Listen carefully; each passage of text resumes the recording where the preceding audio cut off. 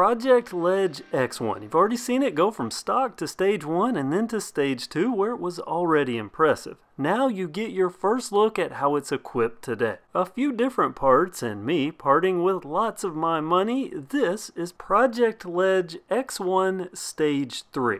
For this stage, I went outside my normal self-imposed budgetary constraints because I normally like to keep my upgrades realistic, but for this build, I'm addressing the question of does more money invested result in an equal increase in performance? And if this is even a good idea. I also want to pause here for a second to tell you that there is a link or links down in the description not only for the parts that I used in this build but also a link to my previous videos that will get you caught up to this point because I'll be referencing some of the stuff from my previous builds like my fun setup. And this may look like the same setup as I had in stage 2 but it is different. Partly because my original plans for this didn't work out. You'll see why in just a moment. But what's here now is the same model bars as my fun 31.8mm diameter bars, but now these are wider. How did I make bars wider, you may ask? Well, I ordered a duplicate set and then trimmed off less. 740mm wide this time, and that puts everything right where I wanted and where I thought I was getting it on the first go-round.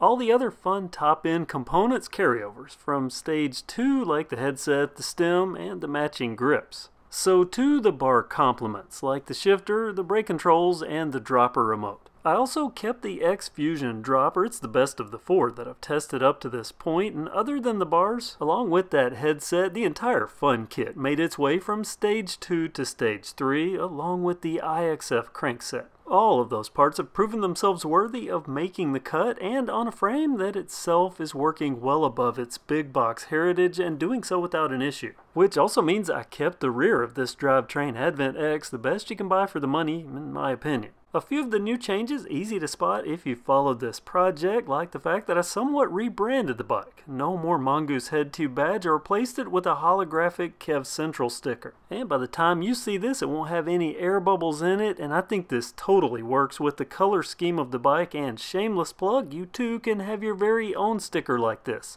Link in the description. And that's not the only new sticker because technically the all-mountain frame protectors are stickers, at least they stick on the bike, and a nice matching orange for the chainstay. All-mountain protection on the top tube as well, where I not only jazzed up the aesthetic but also covered up an earlier paint chip that turned into a huge paint chip that you'll see in a moment. Stage 3, it's more than just stickers and handlebars, right? Oh yeah, you hear that? No, you don't hear anything because that's the lack of jingle from the coins I no longer have in my pocket. I spent all that money on parts like this new fork, a little debonair class, which gives it that extra bit of air cush. I wanted to stick with 140mm of travel for the fork, and initially I planned on using a Fox float. But I couldn't find the model that I wanted, and then I stumbled onto this, a RockShox Revelation. A worthy choice in my opinion. It gives everything that I wanted, plus a beefed up arch support that accommodates the 2.60 tires with plenty of clearance. Another change brought on with this fork is the axle. We've seen this bike go from quick release to 15x100 through axle,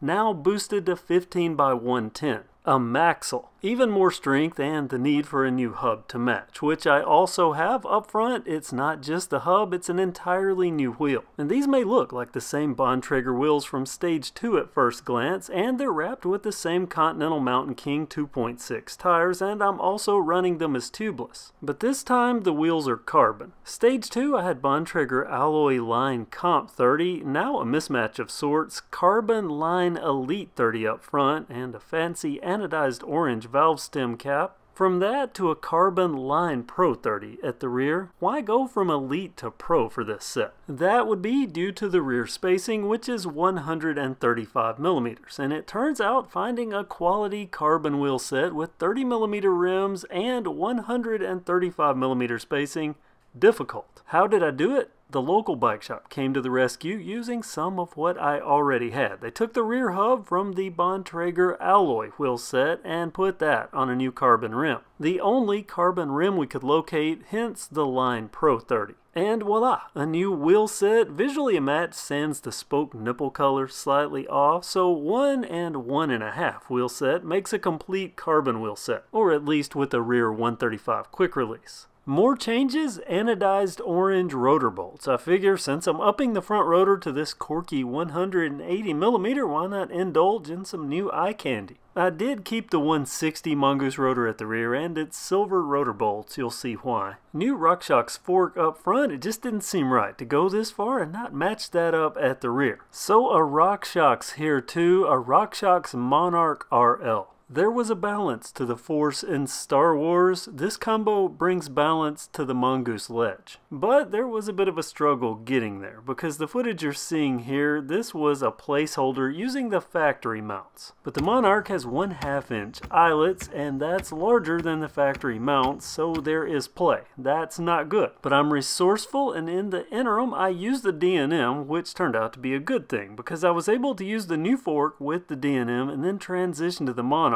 to feel the difference. And the difference is, well, first a quick recap. This, of course, as I've mentioned, a RockShox Monarch RL. It has the same, or it's rated at the same, 38mm of suspension stroke and 165mm eye-to-eye measurement, just like the D&M, except the D&M you never get a full 38mm. But again, and this is important, the RockShox eye is larger than the factory hardware, which works with the D&M, so a kit has to be purchased. It's $32 for the top and the bottom, but it adapts this shock perfectly. Now the D&M is pretty good for what it is, so what can this shock bring that's worth 3 times the price, actually over 3 times the price? RockShox brings more finesse per dollar. For example, a D&M, you use it until it breaks and then you just get a new one. The Monarch can be rebuilt. It even comes with a 50-hour service kit. And that's a big deal if you want to reduce your footprint or you just don't like the idea of replacing an entire shock for one small seal. Another plus for the RockShox, it can handle pressures up to 275 psi. That enhances its tunability and terrain capability. And as I've already mentioned, it balances out so well with that revelation up front, which I do like and I think is underpriced. It comes in at around $500. It has less lateral flex than the fork I used before this and a lot better tire clearance. Plus, when paired with these carbon wheels, you could say there are improvements all around. Yeah, improvements all around. If I sound a little unsure, like I'm trying to convince myself, it's because I am. Now don't get me wrong, this is undeniably a great setup. I've had 5 riders ride this bike to rave reviews. And that makes sense because as a whole, a great package, and there are so many things that stand out. Like before, I didn't like the 720mm bar accident. Now there's 740, a perfect fit. I call it ultra fun. And the front brake, now 180mm rotor up front, and that's a good improvement, noticeable. All my stage 2 parts, the ones that I carried over here into stage 3, very worthy of the carryover. They worked so well that they work at this level, and that's really good. Plus, anything with the KevCentral sticker on the head tube surely increases in value at least the cost of these parts, right? Seriously though, I really do wonder, because this is a better bike, but is it really that much better to be worth the extra money that I've spent on this? Because let's look at what I had versus what I have money-wise. Let's talk about stage 2, which was completely usable. There's not much that I think this bike could do over what stage 2 could do. We'll just do it smoother and with more finesse. But stage 2 on its own was pretty good. And I'll have to go back and look at my stage 2 video, and you can correct me and put it down in the description, but I think I spent around $1,600, almost $1,700 on stage 2. And that made a capable bike that was 32 pounds, fully acceptable for a full suspension mountain bike. For this stage 3 build, I spent $1,500 just for the wheels, $500 for that front suspension fork, $310 for the rear shock if you count the mounting hardware. And that did get me better performance, but how much better per dollar? I'm having a hard time with that. And weight savings, all that money, I saved 4/10 of a pound. So you see my dilemma. And also let me talk about my fails. I don't usually talk about those, but I had a few. I've already talked about the pivot system mounts and the fail there.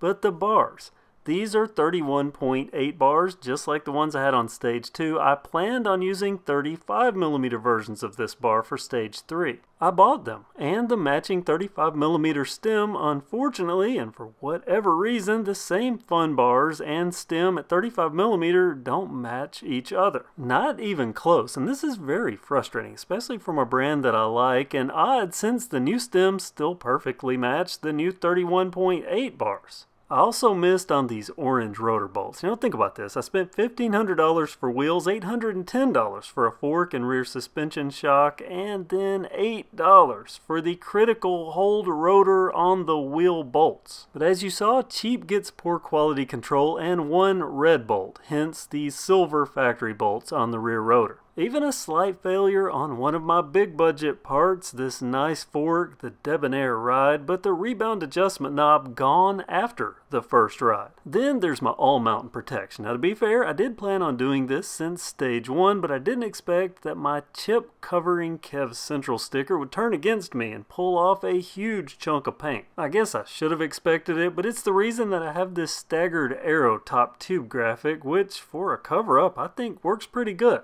This all sounds like I'm being negative about this bike, but I'm really not, because Stage 3 is absolutely a great bike. It's impressed everyone that's ridden it, and I think if I remove the Mongoose branding from the side, I could fool a lot of bike snobs. The biggest takeaway from this for me is that all this extra money, and I ended up with a bike that went from 32 pounds to 31.6. I almost spent $1,000 more for Fox parts, and I'm so glad I didn't. I think if I had this to do over again, I would make the bike exactly like it is here, minus the carbon wheels, and just pocket that $1,500. More expensive parts does not guarantee a one-to-one correlation with better performance. Here at KevCentral, we're budget bike riders, and our upgrades should maximize bang per buck. That's how we do it. We don't run around bragging about having the most expensive big box bike, because that's kind of stupid in my opinion. I will certainly try to keep budget in mind from here on with my project bikes. I don't know, what do you think? Both about this and the cost of upgrades. Should the sky be the limit, or should it be budget for budget bikes? Comment below. Thanks for watching KevCentral, and have a great day.